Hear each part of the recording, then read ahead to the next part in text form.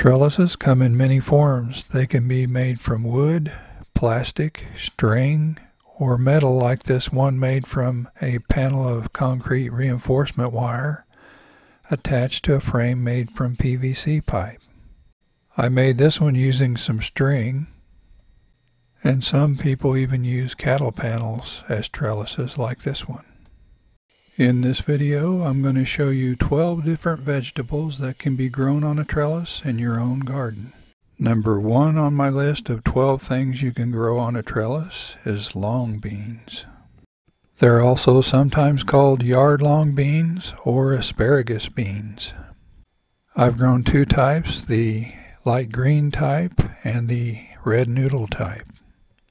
They're both very productive and easy to grow. You normally grow things on a trellis when they grow very tall or they like to climb. And in this case, the long beans are both. They grow very tall and they do climb. Last year I grew them in my 5-foot tall homemade tomato cages, and I added bamboo at the top of the cages so they would have more room to grow. And they still ended up going to the top of the bamboo. Long beans are great for growing a lot of food in a small amount of space, which is one big advantage to vertical gardening.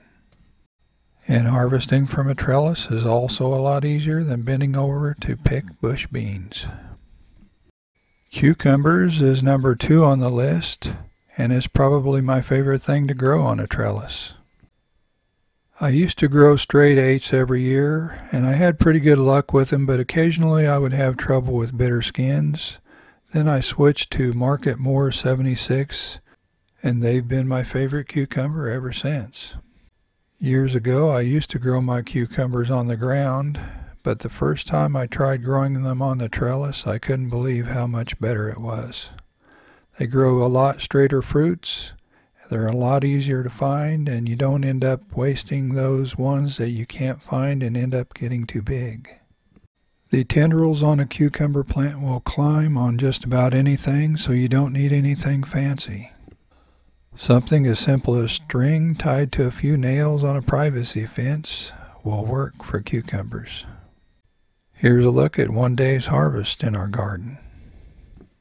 When you think of growing things on a trellis, melons might not come to mind, but there are quite a few varieties of small melons that work great for growing on a trellis. Last year I grew 2 different varieties in the same cage. They were chrysanthemum melons, which you see here, and also Cicada's sweet melon. Cicada's sweet melon is one that I've grown before, and I did a video on this melon and the other one that I grew in the cages last year. So if you want to check that out, I'll put a link down below. Number 4 is Malabar Spinach. Malabar Spinach is another great plant to grow on a trellis, and it also grows very tall. It's another plant that produces a lot of food in a small amount of space, and it seems to thrive in the heat. Regular spinach bolts fairly early in our area, so it's kind of nice to have some greens out in the garden that will be there all summer long. I occasionally pluck some of the younger leaves and munch on them while I tour the garden. Coming in at number 5 is pole beans. Like everything else on this list, harvesting is a lot easier from a trellis than if you're bending over one of those bush beans. There are many different varieties of pole beans, and this particular variety is called Kentucky Blue. I've had very good luck with that, but I'm going to be trying several different types this year. So if you want to follow along and see how those do, be sure and subscribe. Number 6 on the list is Armenian cucumber. Armenian cucumbers are very similar in the way they grow to regular cucumbers, but they get much longer than regular cucumber, and they are sometimes called yard-long cucumbers.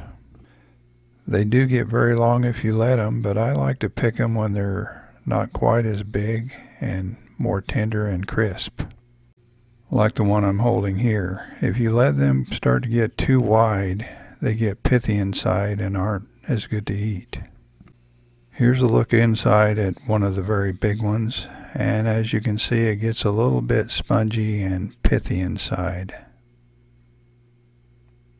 Here's a look at a plateful sliced up that are about the size that I like to pick them.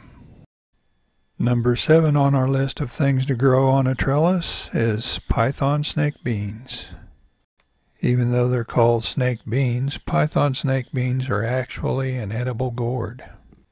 I used one of our large tomato cages as a trellis for this one, but I soon found out that these require a lot of room.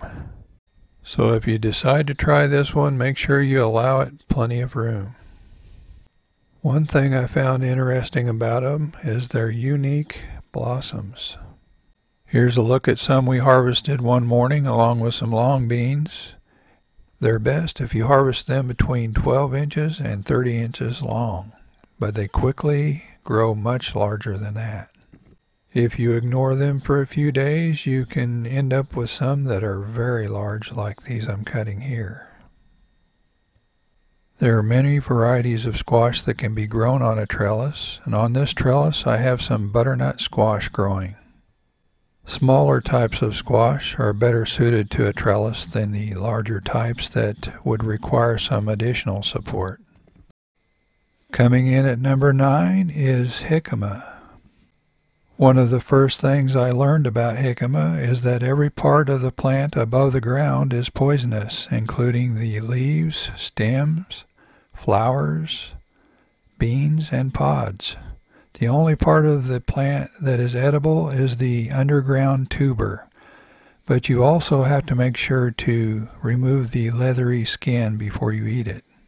I wasn't sure what to expect, but it turned out that jicama grew pretty well in our sandy loam soil. It doesn't grow very tall, but it does need something to climb on, such as a trellis. This is one of our larger ones, and we also had some medium-sized ones and some small ones. Number 10 is tomatoes. How much support your tomatoes need depends on what type of tomatoes you're growing. For some determinate and dwarf type tomatoes, you might not need much support, and something like a wooden stake will work just fine.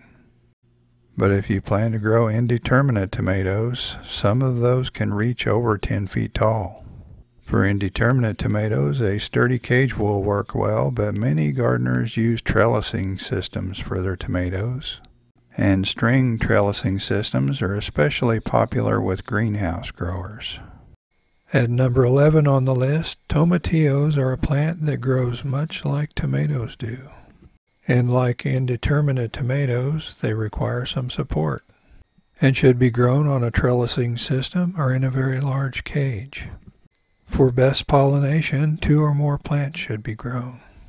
As an extra side benefit, the hummingbirds seem to like to visit the tomatillo flowers in our garden. Number 12 might be a surprise to a lot of folks, but peppers are something that can be grown on a trellis. This is a Brazilian starfish, and in our garden it got to over 6 feet tall. The sugar rush peach right next to it got to almost 5 feet tall before it was done growing. And poblano is another pepper that comes to mind that can easily grow over 5 feet tall. Now that you've seen the list, if there's anything that you grow on a trellis that isn't on this list, be sure to add it down in the comments below, and I'm sure other folks would like to see it too. If you're just now finding this channel, please subscribe. We'll see you next time.